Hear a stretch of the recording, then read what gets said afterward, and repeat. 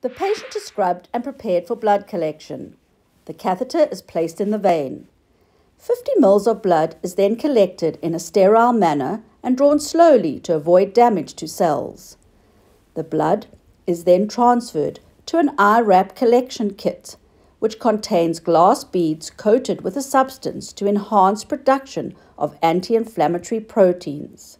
The blood sample is incubated at 37.5 degrees for 24 hours.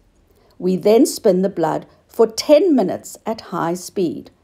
The serum containing the Irap is drawn off separately, leaving the red cells behind.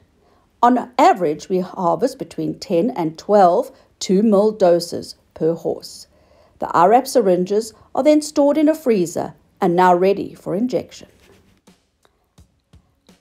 Once stored, frozen Irap doses can be thawed prior to use.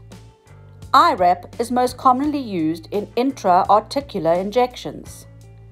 It is usually combined with a low dose of cortisone and an antibiotic to prevent joint flares and reduce the risk of complications.